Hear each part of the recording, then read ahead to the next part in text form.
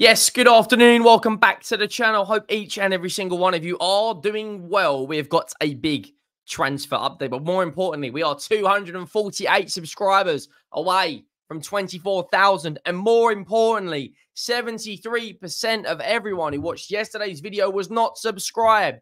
So what are you waiting for? If you could also leave a like on the video. The like game has got absolutely ridiculous. We're in 700, 800, 900, sometimes 1,000 likes on each video. We're going to be talking Tottenham potentially signing Eze after the transfer window. Tottenham have offered 2 players and cash for Jacob Ramsey. And those Conor Gallagher talks are back on. We're also talking Desiree Doué, Pedro Neto, and Tottenham's transfer strategy at present. Let me know your thoughts down below. Make sure you leave a comment and let me know if you've liked the video or not. Now, Tottenham are an interesting club, aren't they? We're a very interesting club in terms of our transfer strategy, because the way I look at it right now is Tottenham we need a number 6, we need a wide player, we need a number 9, and we need a defensive cover, whether that be a left back, right back, or centre back. Now, this Jacob Ramsey one's a weird one. Many reports from The Athletic, The Sun, The Mirror, The Standard, The Evening Standard, Ali Gold have all reported Tottenham's interest in Jacob Ramsey. But to me, it doesn't. I don't get the interest, because we have got so many 8s. And what we really need is a number 6. Now, Bissouma's not a 6. Benson Cor's not a 6. Højbjerg is, but he's going to go. Skip is, but he's not good enough. And then you got Bergvall, who's an 8. Sarr's an 8. Bissouma, Bentancur, Bergvall, and Ramsey are all 8s. So I don't really understand at present the interest in Jacob Ramsey unless Bentancur and Bissouma both go, because, you know, we've got more 8s than, you know, London-Liverpool straight on a night out on a Friday night down in Dirty Martini. I don't really get the interest. Like, I understand that, you know, the likes of Johan Langer is a long-term admirer. They spent time together at Aston Villa. I completely get the interest from Tottenham perspective in terms of his profile. But in terms of Tottenham's transfer window as a whole, I'm not really understanding where we're going.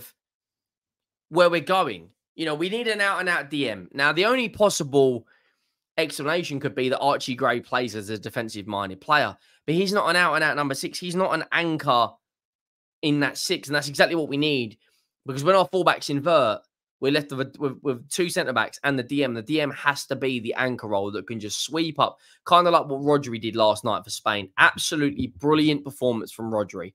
The best defensive midfielder in world football now, and it's not even a debate anymore. The guy is absolutely world class. Premier League titles, a treble, and now in a Euro final. But the Standard are coming out reporting Tottenham plan players plus cash bid for Jacob Ramsey.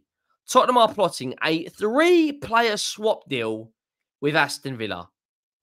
Not 1, not 2, but 3. Now, those 3 players probably are Brian Hill, Jed Spence, and maybe Højbjerg. Or Lo Celso. That is the only... And even that is 3 players for Jacob Ramsey, a good enough deal. Brian Hill, not any good. Jed Spence is leaving. Brian Hill makes sense because he spent time in Spain and he understands the way Unai Emery plays. Giovanni Lo Celso would join him at Villarreal. But Tottenham are plotting a 3-player swap deal with Aston Villa. Villa rate Jacob Ramsey at £50 million, but could let him go, according to Football Insider, with Giovanni Lo Celso heading in the other direction. Another unnamed player is said to be on the table to sign for Spurs. Another unnamed player is said to be on the table to sign for Spurs. Although it feels like the early stages, still with Villa potentially reluctant to offload Ramsey. Now, I put a tweet out yesterday saying Ramsey wants Spurs because that's what a lot of the reports are saying. Ramsey wants to join Tottenham, which, whether you believe that or not, is up to you. But I can understand why he wouldn't, because Villa are in the Champions League. But where we are right now as a football club, does Jacob Ramsey take Tottenham to the next level? No. Is he a good player? Yes. Is he homegrown? Yes. Can he fix some of the issues we have? Potentially. But we need an out-and-out number 6. And if we neglect the number 6, for me, it's I don't know. It's worrying. Now, I want to show you potentially what Tottenham's lineup could look like next season with some of the players that we're bringing in and looking at. Now, the numbers aren't exactly perfect, but this is what I think Tottenham could play the first game of the season if we get our signings in. So, Vicario, apologies if there's any spelling errors. Udogie, Porro, Van der Ven, Romero. Gray in the 6, Bergval in the 8, Maddison in the 10. Eze or Son out left, Son or the new striker up front, Johnson on the right. This is roughly what we look like when you've got, your Doggy inverting into midfield, and you've got Porro inverting into midfield. You got that high defensive line of Van der Ven and Romero, and Van der Ven's doing his sweeping like that. But this number 6 role is impeccable to the system because it gives that defensive line a bit more reassurance. Now, the number 8, Bergval, will obviously rotate in this area. And Maddison will probably get the ball deep like he always does and then move forward like that.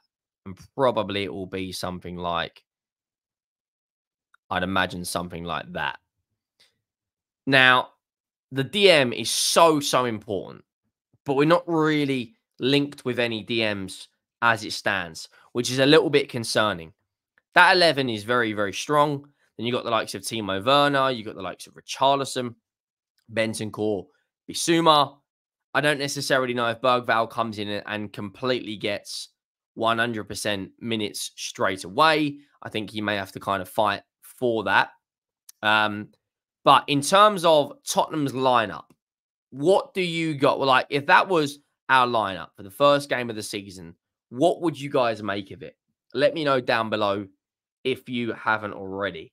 Now, I'm not so sure if Ramsey, let's just put Ramsey there as well.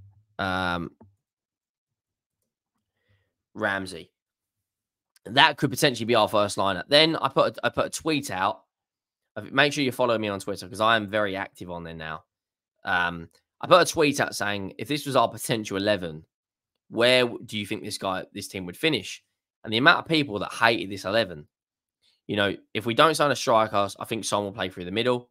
It looks like Doué and Neto are the wire players we want. Eze, Ed, well, obviously that will probably be Gray now. But that is probably the sort of lineup I think Tottenham would really excel at. Let me know your thoughts down below if you haven't already on that potential lineup. Now, another player where the links have come up again a couple of times is Conor Gallagher. Conor Gallagher. I don't know how I feel about Conor Gallagher because the links have been, basically it's going to be Gallagher or Ramsey if we bring in a number 8, but I just don't see it. Like, Conor Gallagher for me, £50 million is absolutely ridiculous. I think it's crazy. I don't think it's a good bit of business at all by any stretch of the imagination. We'll come back to Gallagher in a minute. Simon Davis has turned down an offer to join Wales coaching staff as an assistant coach under Craig Bellamy in order to remain as Spurs academy director. And that, obviously, Simon Davis has got a very, very important job with the likes of Jamie Donnelly, with the likes of Mikey Moore, Tyrese Hall, Santiago, Dorrington. Very, very important role. And there he is. So he will still be Spurs academy director.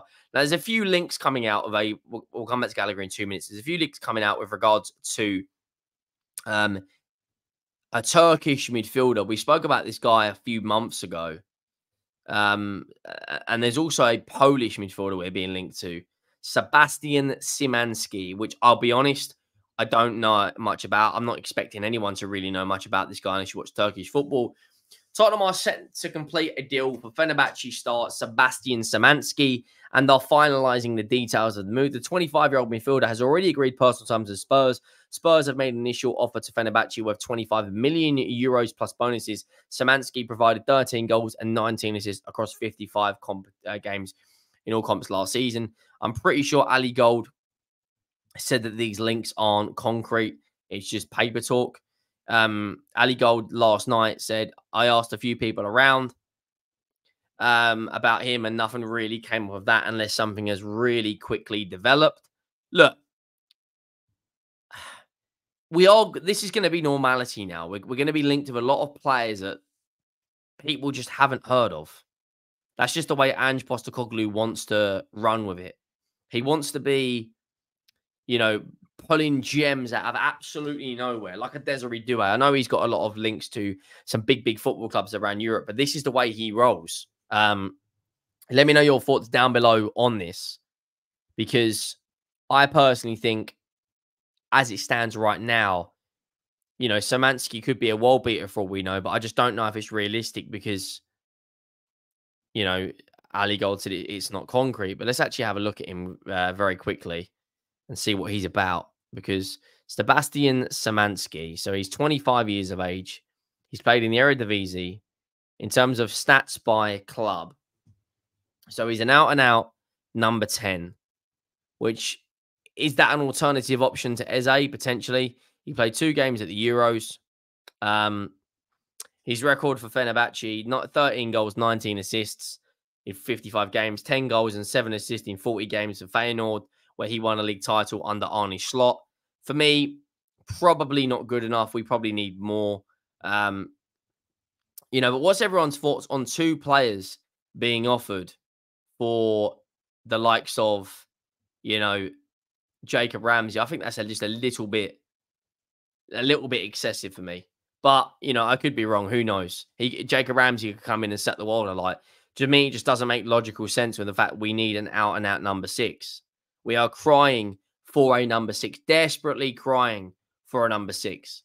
Let me know your thoughts down below if you haven't already. There's a report coming out that Tottenham want to sign Eze after the Euros, which I think that's going to be realistic. England are, as it stands right now, it's the last game, last semi-final game, and hopefully the Netherlands' last game, and England will progress. There's a lot of paper talk coming around that Eze, Tottenham will make a move as soon as he is out of the Euros. Let me know your thoughts on that. Do you think Eze will potentially join Tottenham after the Euros? I think Tottenham will go out and break the bank after the Euros if it's going to happen. It just makes perfect sense. Can play in the 10, can play out wide. He's homegrown, same agency. If there's a player that's destined to join this football club, it is definitely Eberechi Eze. Let me know your thoughts down below if you haven't already. Make sure you drop a like. I will see you on the next one. I am